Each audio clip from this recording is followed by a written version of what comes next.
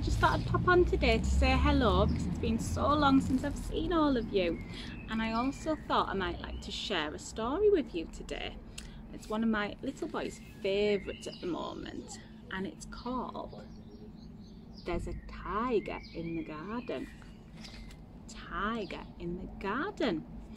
And it's all about a little girl who's feeling a bit bored at home. So I hope you enjoy it.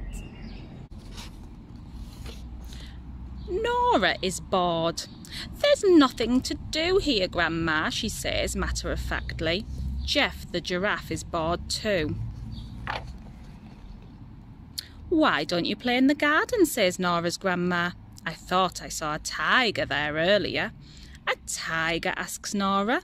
I'm too old for silly games now. Well, I'm sure I saw one, she replies. And dragonflies the size of birds, and plants that can swallow you up whole, and a polar bear who likes fishing, though he's a bit grumpy. But most magnificent of all was the tiger. You and Jeff should take a look if you don't believe me. She's been silly, Jeff, says Nora, standing outside in the garden. There's no tiger here, just same boring old garden with boring old plants and boring old whoosh. Something whizzes past Nora's face. It's a dragonfly. Wow, says Nora. Well, says Nora to Jeff, there may be dragonflies as big as birds, but I know for a fact that there aren't plants that'll eat us whole, or a grumpy polar bear, and there's definitely no tiger. Come on, Jeff, let's go home. Jeff? Uh-oh. What's happened?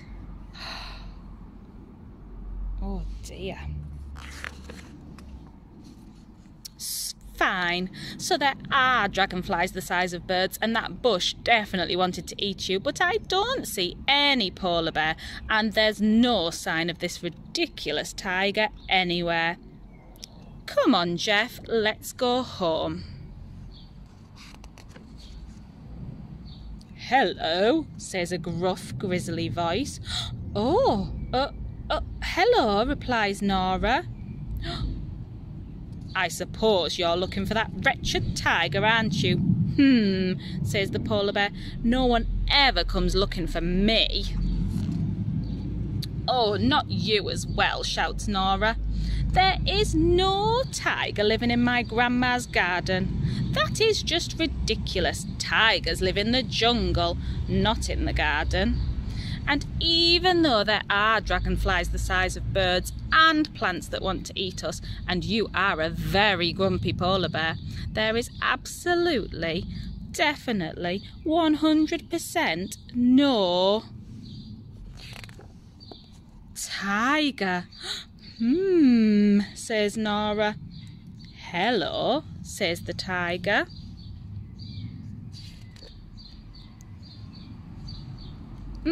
Tigers don't live in gardens, says Nora. Are you real?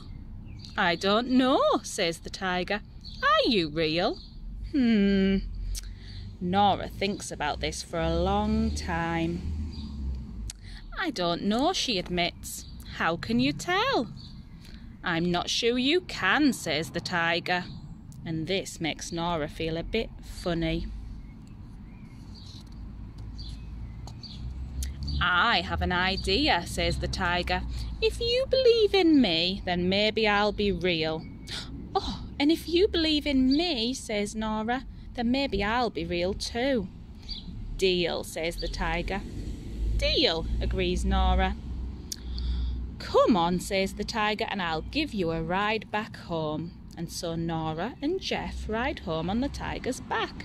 They talk about breakfast and trampolines and the grumpy polar bear.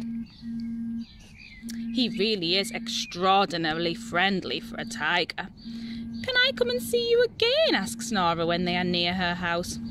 Of course, says the tiger. Whenever you want me, I'll be right here.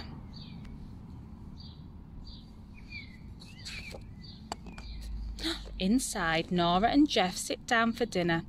There really is a tiger in the garden, isn't there? Says Nora. I'm not sure, replies Grandma. Perhaps it's only a ginger cat. It's hard to tell sometimes.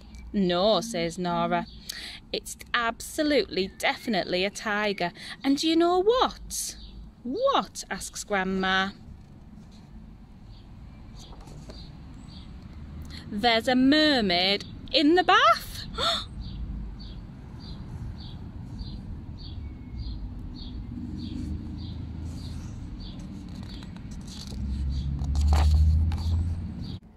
Ow! There really was a tiger in the garden in that story. Or maybe she was just very good at using her imagination. What do you think? I wonder if you could use your imagination today to have an adventure on your doorstep. Perhaps you could find something in the garden or on a walk or anywhere, because when you use your imagination, anything can happen. I've already found a tiger, but I wonder what else we can find today. I'd love to hear all about it. Bye for now.